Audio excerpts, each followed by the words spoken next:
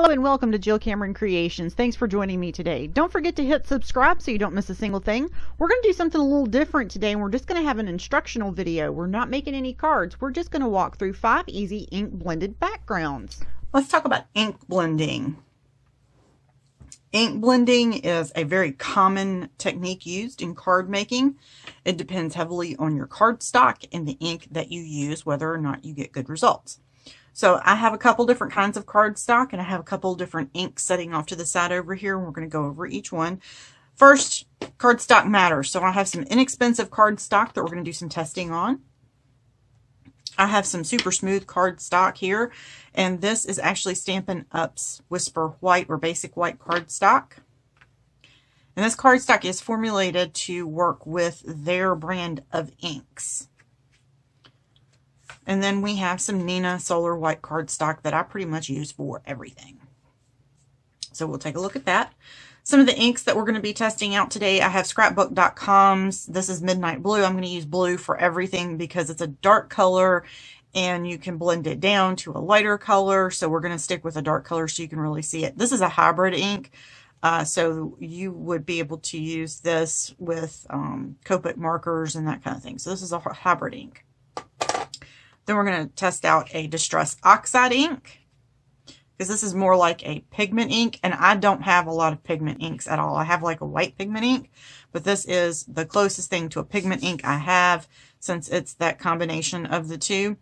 And this is going to give you more coverage, and it's going to give you that more velvety coverage as well.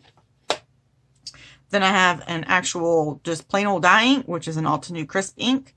And this is going to be in Desert Night. And then I have a Stampin' Up Ink Night of Navy. We're going to be using 2 different ink blending tools. I have a domed ink applicator, and I also have an ink blending brush. Now, I have used the flat blenders for years because that's pretty much the only thing that we had. And they will leave the round edge marks on your paper very easily. So I switched over everything to these domed blenders, and right now Ranger and scrapbook.com, these are scrapbook.com's, make these, and I absolutely love these. There's several different ways that you can buy these as well. You can get them with the little itty bitty teeny tiny ones that look like the finger blenders. You can get them where they are a little bit rounder, that look more like a hockey puck kind of, that you hold on to. These come in several different sizes, smaller, larger, that kind of thing. These are Stampin' Up's version of them, which are... they're pretty much the same through all the companies. Some of them have rainbow handles. Some of them have a little bit smaller heads on them. Some of them have a little bit bigger. So it just depends on what your aesthetic is in your craft room more than anything. But the bristles they were adapted from makeup brushes. I actually have a great big one that's a makeup brush. And I still use this to cover big areas and get really, really, really subtle blends. This works really well. The bigger the sponge and the softer the bristles on the end, I get really, really subtle blends with this. So I will pull this out every once in a while to get a really subtle blend on the edge of cardstock or something.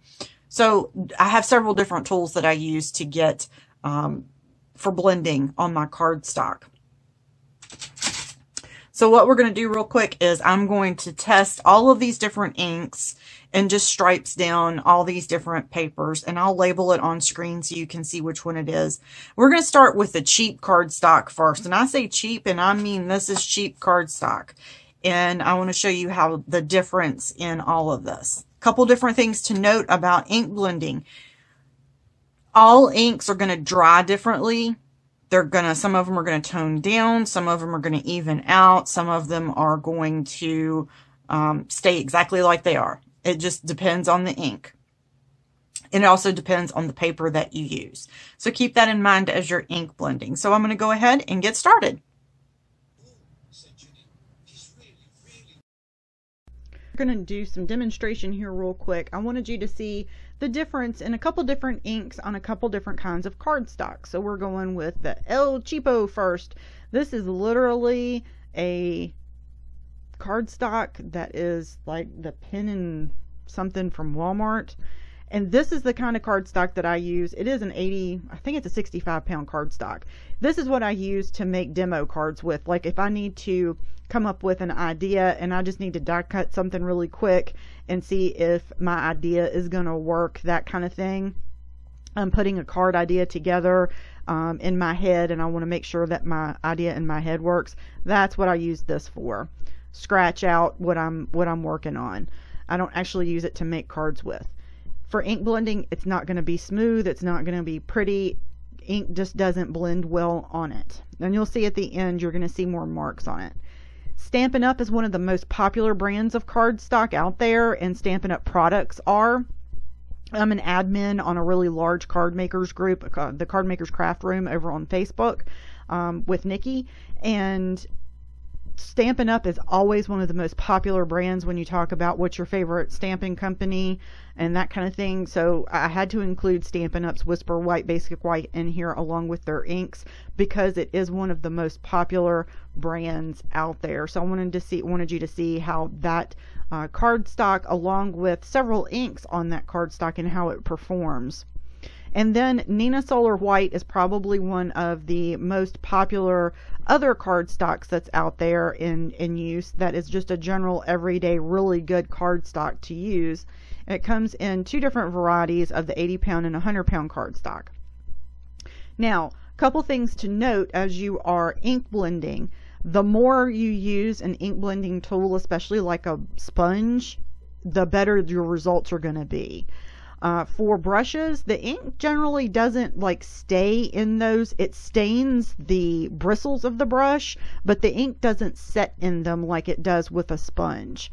So the more you use it, it doesn't build up that ink like a sponge does. That's probably the main difference that I have seen in those. You're going to get, it is a different look with both of those blending tools, and it's going to depend on the look that you're going for there. So here's the results. I did let these set for a couple of hours because, well, I had other things to do when I got done with it. So this is the cheap cardstock. You can see the marks of the tool, especially on that hybrid ink over there on the far right. The rest of it kind of looks okay, but it doesn't feather out and smooth out as much as the other cardstocks do. Now, some of that can be the ink as well. Hybrid inks don't smooth out as much as other inks do. That's just the nature of that particular ink. You can see these inks, it's not the camera, these inks smooth out a whole lot more on the Stampin' Up! Basic White, Whisper White cardstock because that cardstock is made to do that. Then we have the Nina Solar White cardstock. This ink smooths out on that as well, and it is absolutely gorgeous. It gives that more feathery look, but still is a little bit more defined than the Whisper White. Now we're going to go into some techniques here. For our first technique, we are going to do a dark top faded into a light. So we're going to do kind of like that ombre effect, fade, however you want to call that.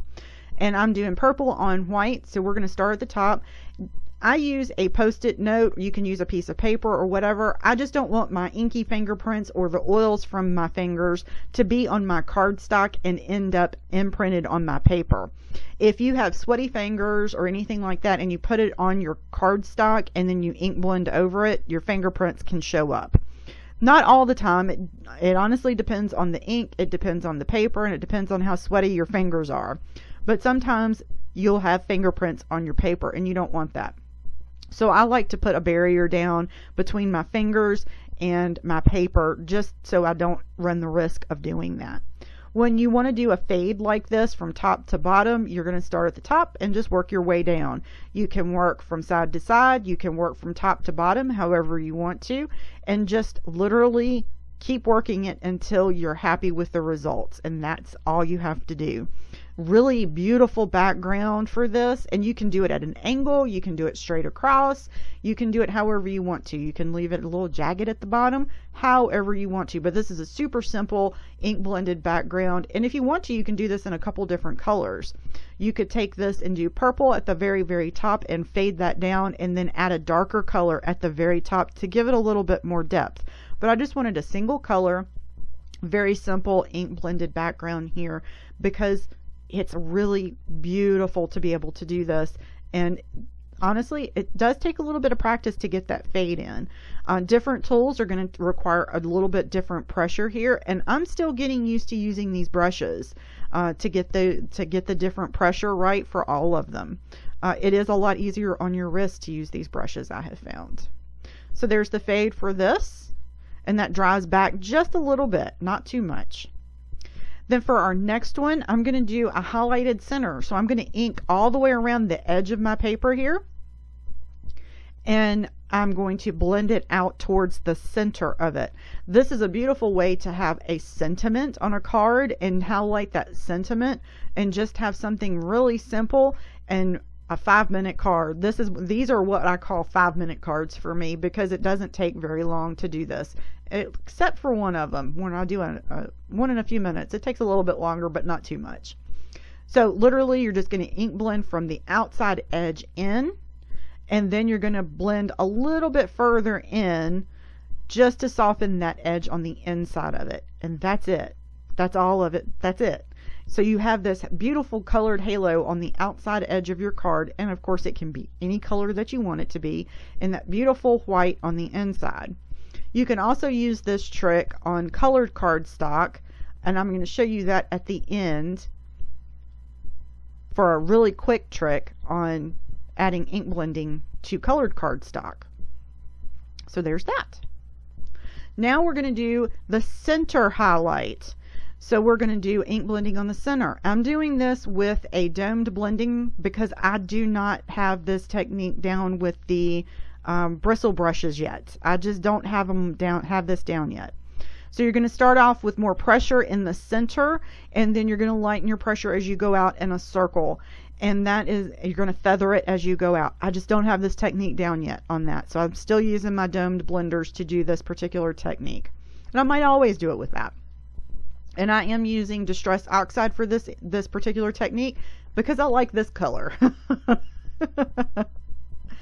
Now I'm going to switch over to some Hero Arts inks. These are dye inks. These are absolutely gorgeous inks, and I just wanted you to see another option. I'm using Neenah Solar White cardstock for all of these panels. This is going to be a totally ink blended panel.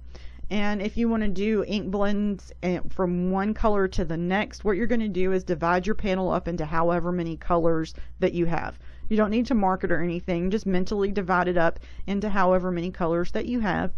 And then ink blend that section. You're going to ink blend it down just slightly further than where you need to.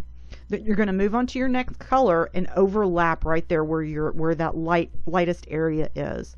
You're going to need to go back and forth with your colors a little bit to get that seamless look. So now we're going to move on to our next color, which is a peachy color, and it's quite a bit of difference in the color value of it. It's much deeper color, but it's going to blend seamlessly into our orange up there because I'm going to go back and forth with it a little bit. Now here's a little trick. If you're doing a solid panel and you don't really have a perfect blend on it, or it's just not suiting you for some reason, then flick it with water, take a paper towel, dab it off, and then flick it with some sparkle, and it will be absolutely gorgeous. You won't ever pay attention to the fact that it might not be blended perfectly. You'll see the texture in the background instead. Or here's another technique that you can do. Put a stencil over top of it and blend those same exact colors in those same exact order over top of it in a stencil. And then you'll have that solid background in that varied color, but then you're going to have that stencil over top of it as well. It'd be absolutely gorgeous. Just a couple of different techniques that you can use to have that blended background and have it stand out in a different way. So we're just going back and forth with these colors here. And remember, I'm not showing you any, the finished cards are going to be over on the blog. So I have pictures of the finished cards, but I'm not showing the finished cards because I really wanted to focus on these different techniques that are just simple 5 ways to ink blend backgrounds. Super, super simple, beautiful ways to ink blend a background. And we're moving into our really bright pop of pink here, and we're going to do this the exact same way. And I'm still keeping that post-it note on here so I don't get any inky fingerprints on anything. And we're going to go back and forth in our colors here just very simply. And I wish I could ink blend as fast as this video is, but it is sped up just a little bit. This panel took about 10 minutes to ink blend total. So not too bad. Not about double that 5-minute card mark. So super simple, easy technique. You can pop a really large sentiment over this, trim this down to give it a really nice white border over it, and that's it. Absolutely gorgeous. Or you can stamp and do white heat embossing over top of it, or even black heat embossing over top of it. Be absolutely fantastic. Beautiful heat blending, ink blending there. So for our last one, like I said, we're going to do a colored cardstock, and we're going to color ink blend over this. And you can do this with anything, with any technique that we've done so far here. So like I said, all the finished cards are going to be over on the blog, and you can check that out. Don't forget to hit subscribe so you can see all of my videos. And I just wanted to do something a little bit different today and give you some super simple techniques for 5 backgrounds for ink blending. Thanks for joining me. Y'all have a great day.